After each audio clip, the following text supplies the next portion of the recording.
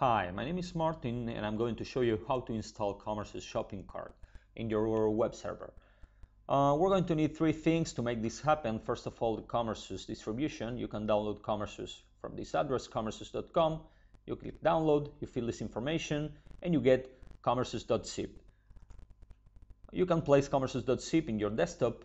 Then we're going to need a tool to unzip this file. You can use WinZip or any other unzip application. If you don't have any application installed, you can go to 7zip or download a free unzip application. We double click the file, we select all the files and click extract. Then we put the contents of the zip file in a folder Comersus 8. Some seconds and the zip is unzipped. We close this, and here we have all the files ready to be uploaded to the web server.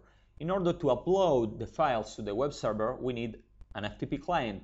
If you don't have FTP client installed in your local machine, you can download FileZilla, which is also free. This is the address, you click download, and you install the application. So we start FileZilla, we go to Site Manager, New Site, and then we need three pieces of information to connect to the server. We need the IP, this is the IP of Comersus web hosting, we need the user, and we need the password. This information is provided by your web hosting support. So we connect, and here we are. These are the remote folders, and this is the local folder.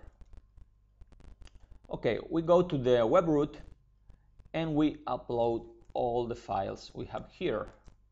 You can do that with drag and drop or upload. So this is going to take a few minutes. We continue when all the files are uploaded.